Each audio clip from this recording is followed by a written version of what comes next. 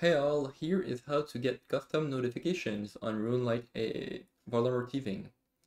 As you can see, my screen flashed whenever the homeowner came back. This is thanks to the Watchdog plugin on Runelight.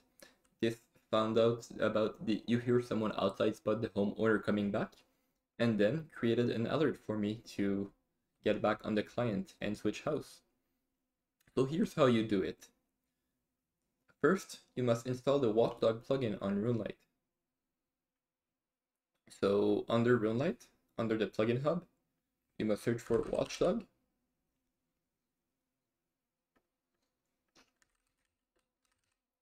It's called Watchdog Alerts. Install it and then configure it.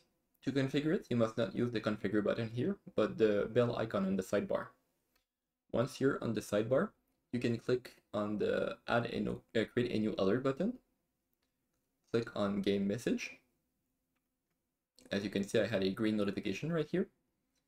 Click on pick a message from chat, and then you can pick the message that you'd like. So in this case, you notice something shine, or you hear someone outside about the homeowner,